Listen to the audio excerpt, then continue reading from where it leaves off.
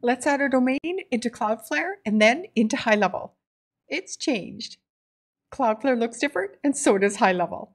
So let's add a site, and you'll notice here that this looks immediately different. We're going to come over to Namecheap and make sure that we have copied the domain and that we don't have any extra spaces.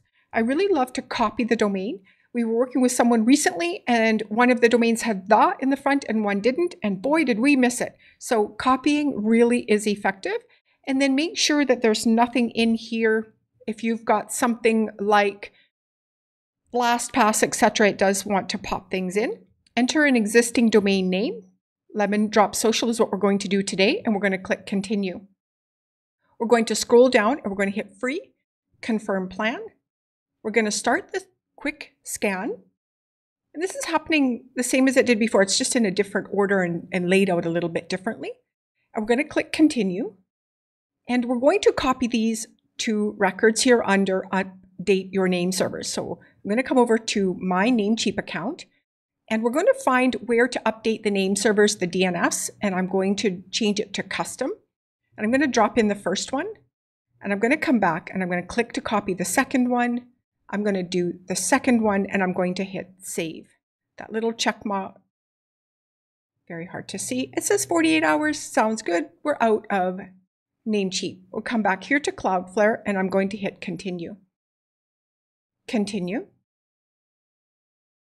And what it's going to do is it's sitting in pending status. So we're going to wait until we receive an email that says your site is now live on Cloudflare. The reason we're going to do that is because it will add the domain into high level quickly and easily. It happened very quickly this time. We're looking for this email, Cloudflare Lemon Drop Social is now active. And we're going to come back here and we're going to come to DNS. And I love to hit Command or Control R and we want to get that out of pending status. It is now turned green. It is now active. What I'm going to do is come to my Go High Level account. I'm going to come to Settings and I'm going to come to Domains. And I'm going to add a domain and I'm going to add the, oh, that was what I copied, right? Let's go back and make sure that we have the actual domain itself and no extra spaces. Copy and jump over and drop that in. And I'm going to add the www. I didn't used to do this, so this is new. And I just want to make sure there's no extra spaces and I'm going to click on continue. It's going to scan, it's going to recognize I'm on Cloudflare and ask me to authorize the change, authorize the domain. If you're not logged into Cloudflare, it's going to ask you to log in. I was on a different browser for this reason.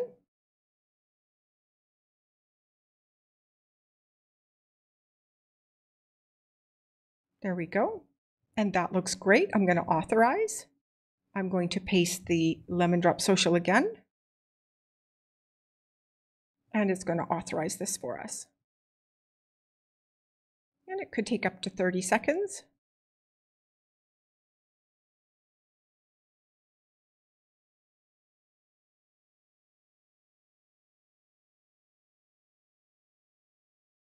Fantastic, it's now ready.